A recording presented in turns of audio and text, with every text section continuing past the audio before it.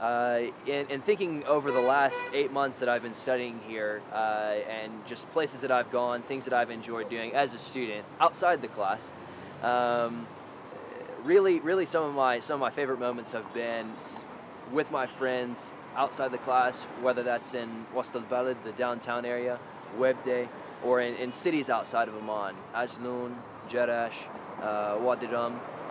Those have all been great experiences, but maybe my favorite thing here to do is to go out to places, to different locations, Webde, like I said, Wast al-Balad, and speak with locals, speak with storekeepers. Not necessarily always interested in buying a neck scarf or a piece of pottery, but just getting out and talking with people, hearing their stories, practicing language with my friends and also with locals.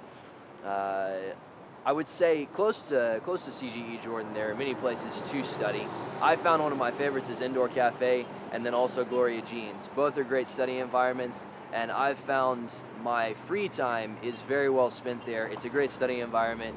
Lots of students, lots of people. If you'd like to study language with, everyone's always very open to speaking Arabic with you, practicing their English and so on, which has been a great help to me, especially in my last 2 months.